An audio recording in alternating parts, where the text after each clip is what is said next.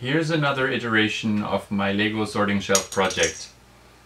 It consists of two Trofast shelves from IKEA with these drawers that you can take out, and between them there is a space for Legos to fall down like this, but it's got openings cut into each of these sides and then flaps that can be moved with small servos, and the servos are connected to a PWM servo driver from Adafruit, and that's connected to a Raspberry Pi.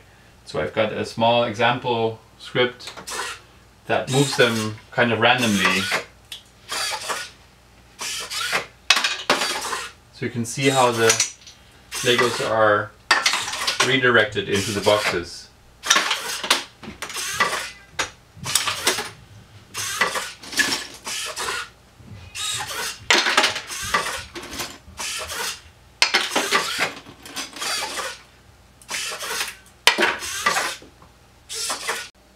So here's another view from the side with the second shelf removed, so you can see better what's going on.